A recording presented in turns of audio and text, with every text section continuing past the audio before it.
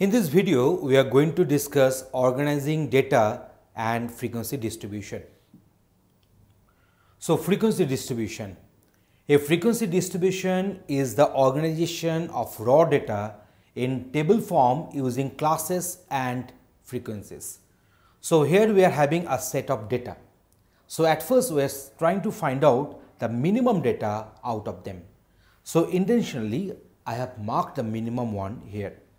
And then we shall have to find out the maximum data in this range.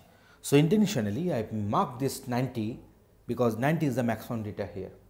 Now, we have decided that we shall go on representing this data in this tabular form in 8 different classes. So, 35 to 41, 42 to 48, in this way we are having 84 to 91. So, here we have defined 8 different classes are there.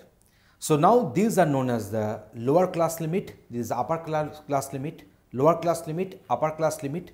Also, you can convert it to the lower class boundary and upper class boundary in this way, deducting 0.5 from here. So, it will become 34.5 and adding 0.5 here. So, it will become 40.5, 41.5. So, here deducting 0.5 from here. So, it will become 41.5 and adding 0.5 here. So, it will become 48.5. So, in this way we are having the respective class limits we are having.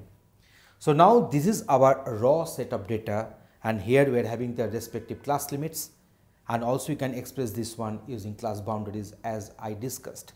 And then we shall find out that which data is falling in which class limits. So, accordingly the tally mark has been produced. And from this tally mark we have written the respective integer values of this against these tally marks in the frequency column. So, how many number of data we are having? We are having here 50 number of data. So, obviously the frequency sum will be total is equal to 50.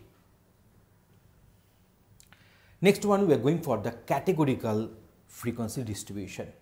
The categorical frequency distribution is used for data that can be placed in a specific category such as nominal or ordinal level data. So, let us consider the following distribution of blood types. So, here we are having 25 army inductees. So, their respective blood types we have listed here. So, now here we are having these classes, that means distinct blood types. So, A, B, O and AB. So, they are belonging here. So, distinct set we have made.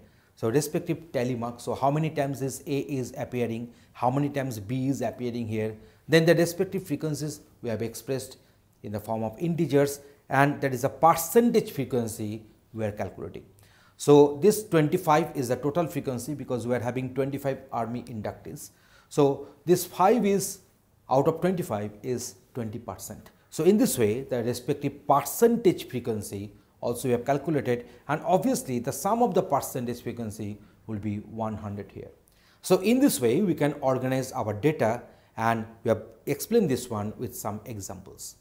Thanks for watching this video.